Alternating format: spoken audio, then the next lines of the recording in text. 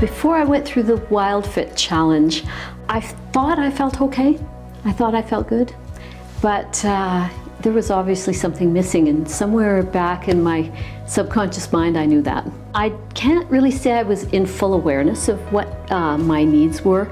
I just knew something wasn't right, and I didn't feel that good. I had that extra 10 pounds on that I couldn't seem to lose, that I kept working at. I didn't have the energy that I once had, and I've always taken really good care of myself, and so I was starting to buy into the idea that it was getting older. I saw Eric's presentation on the Mind Valley, and so when I saw his presentation, it really landed for me. Yeah, I did have expectations of Wild Fit. I expected that I would find changes that would last, but I didn't really expect that I would always keep the changes.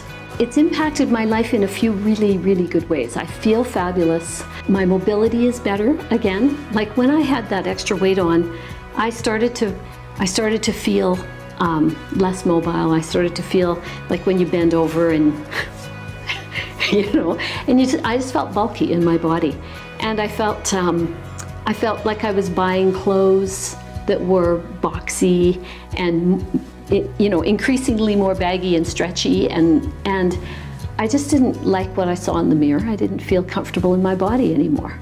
Well, I lost 13 pounds, and I lost them in the right place. That was the really good thing. I always had this gut here, and when I'd lose weight, I'd lose it anywhere on my body but there. With Wild Fit, I feel lean, I feel clean inside, I feel clear in my brain.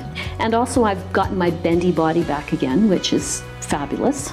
I learned not to buy into societal norms, for one thing, and I learned not to make up my own stories to cover myself.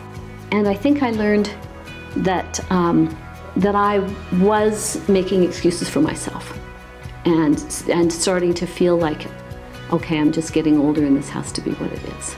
Wild Fit will be a way I will live forever, I think. I mean, I feel like that right now. Another thing that's happened for me is my night vision has come back. After 10 years of not wanting to drive at night, I absolutely drive clearly at night now. So those kinds of things are amazing for me, and yeah, and I thought that I was not going to want to be that person at the restaurant that says, you know, I don't want this and I don't want that. I thought I didn't want to be that person, but actually, I kind of feel proud to be that person now.